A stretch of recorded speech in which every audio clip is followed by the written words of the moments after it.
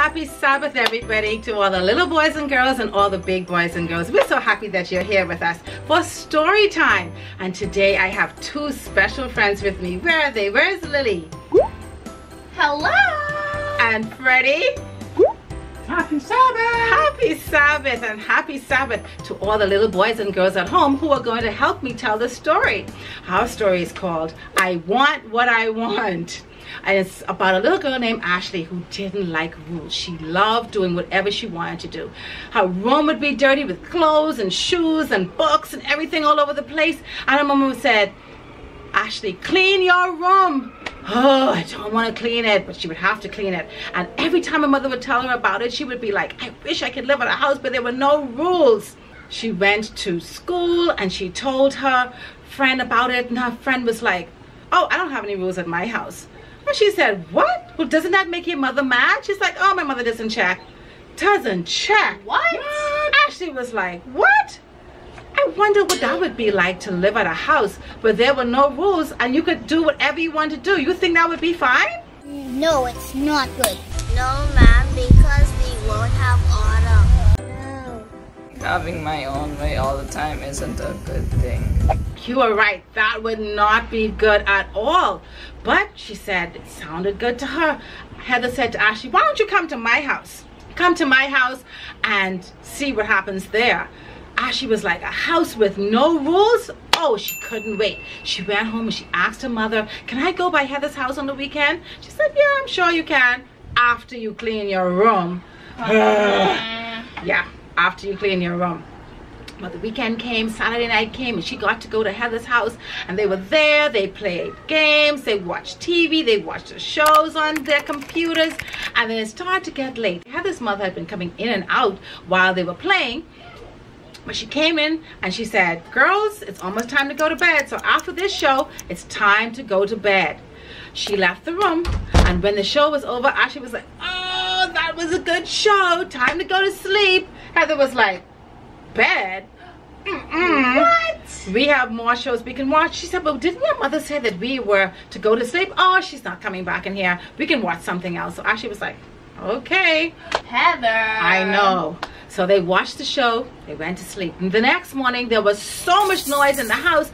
Ashley woke up. She said, what is all of that? Heather said, probably my brother and my father were just rowing downstairs. She said, rowing? Rowing? Daddy and son rowing. Oh. Anyhow, this is the house that everybody does what they want to do. Then the girls started to play. They pull out all the dolls and the doll clothes, and they played and pretend, had a great time. Heather got bored. She wanted to pull out the clay. She pulled out the clay. Her mother said, Heather, put away the toys, put away stuff and start pulling things out instead of putting them back. Did Heather obey? Nope. No, she didn't. She didn't. Wow. She did exactly what she wanted to do and just left them there. They went outside. Ashley felt so bad that she wanted to start picking up the toys. But Heather was like, oh, just leave that. We'll just go outside and play. They went outside and play. They came back inside. Heather was thirsty. She said, Mommy, I'm thirsty. She said, girls, just have some water out of the fridge because you're about to have lunch. I don't want you to spoil your appetites. Did Heather listen? Nope. They went in the fridge. She saw soda. She opened the soda. Soda?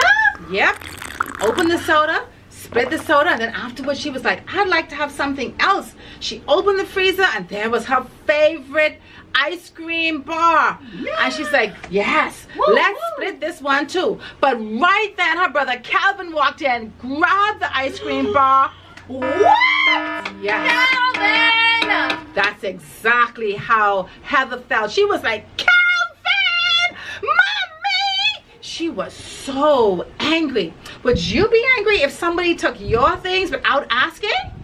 Yes! I would be mad because it's mine. I would be upset because it was something that they did not ask for and I really like it. No! That's because I love my brother. I can't be mad at him. I would be upset because they did not ask me for my permission. Yes, I'd be very mad because that person wouldn't like it if someone take it from them. I think I would be upset too.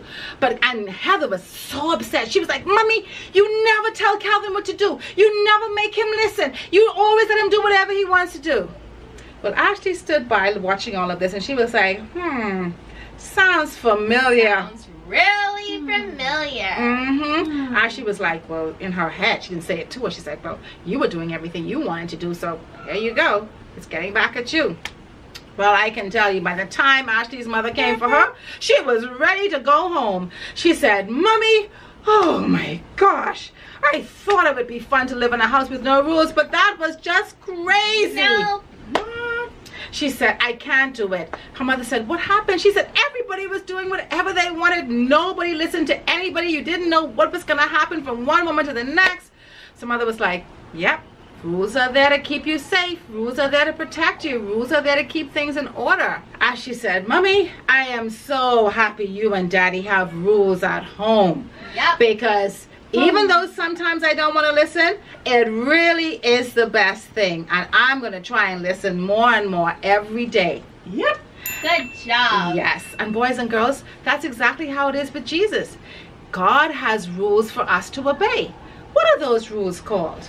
The 10 Commandments. The 10 Commandments. Yes, the 10 Commandments. And what do you think would happen if God didn't have the 10 Commandments? Chaos and confusion. We would do our own thing. If God didn't give us the 10 Commandments, the world will be filled with sins and have no order. Everyone will be doing what they want to do, stealing, lying, thieving, and all kinds of stupid things. That's right. So everybody would just be doing whatever they wanted. I mean, a lot of people do that now, but at least those of us who believe in God and are Christians, we should be obeying the 10 Commandments. Why do you think that's so important? Because God said if you love Him, obey His commandments. Because we love Him. Because we love Him and we want to go to heaven. That's right. God says if we love Him, we'll keep His commandments. God gave those commandments to us to protect us, to keep us safe, so that we would be able to protect each other, show each other love, that there would be order in the world, that everything would happen, things would make sense, and we would be safe and sound and protected. And of course, love is the motivating factor, that if we love God, we will obey Him. And one of the commandments say that we are to obey our parents. So if we don't obey our parents, we're actually breaking the 10 Commandments. Oh no. That's right, that's right. Well, boys and girls, that's our story for today. I hope you enjoyed your time with us. And now we're going to pray before we go. Aaliyah, let's pray. Dear Lord Jesus, thank you for loving us so much that you gave us the 10 Commandments. Help us to show how much we love you and each other by obeying them. In Jesus' name I pray.